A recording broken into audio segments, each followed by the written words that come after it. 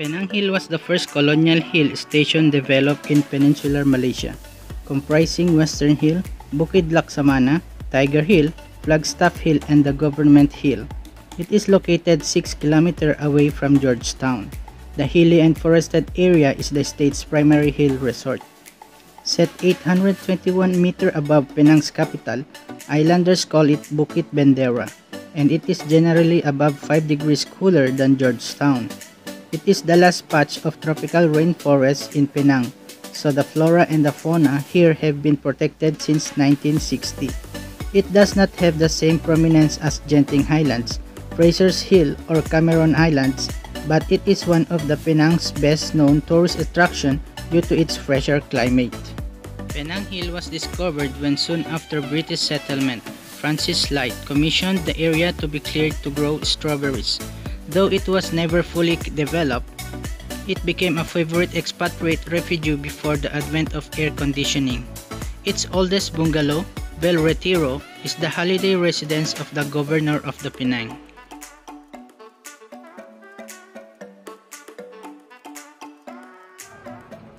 The most popular way to the top of the hill is the Penang Hill Railway. Located at the foot of the hill, this Swiss-designed funicular starts out from the Air Hitam. Built in 1923, it is one of the world's oldest funicular system and has a 2,007-meter-long track that climbs the hill at a crawling 30-minute pace. Another way to top of the Penang Hill is by 5-kilometer drive up a private road accessible only to the vehicles of hillside residents. This jeep trail is a popular hiking route and it starts out from the quarry at the entry of the Penang Botanical Garden.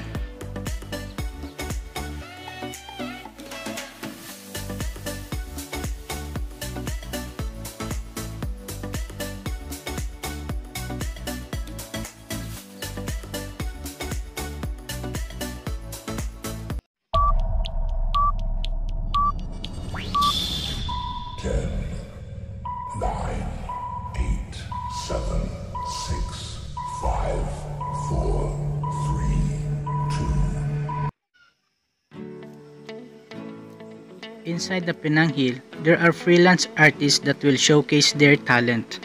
For example, caricature, wherein on the spot they will draw your face like a memes.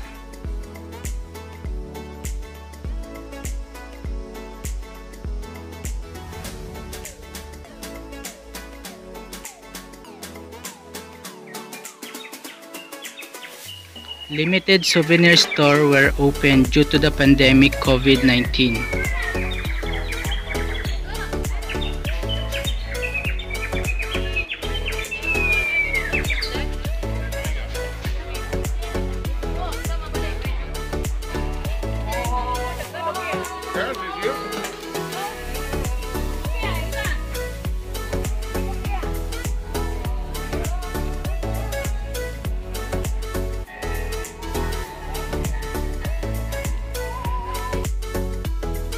Go sayang, you can do it.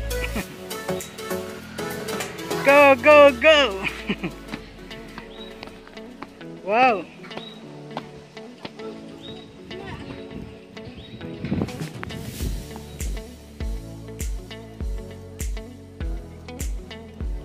There is also an exuberantly decorated Hindu temple, a mosque, a police station on top of the hill.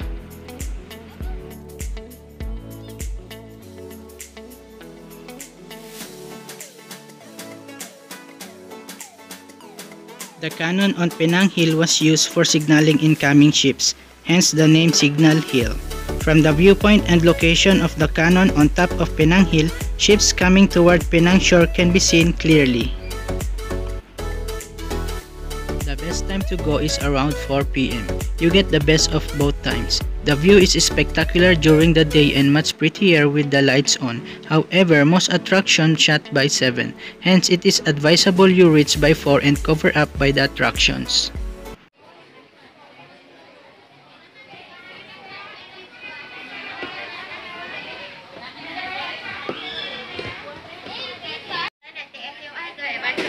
Bayar apa? Tengok kat sini ada contoh. Tak ambil besar?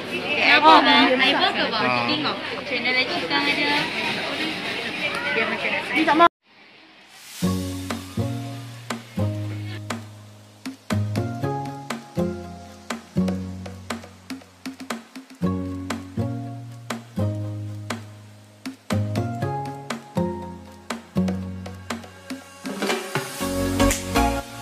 There you go guys, Penang Hill during the pandemic COVID-19. Thank you for coming.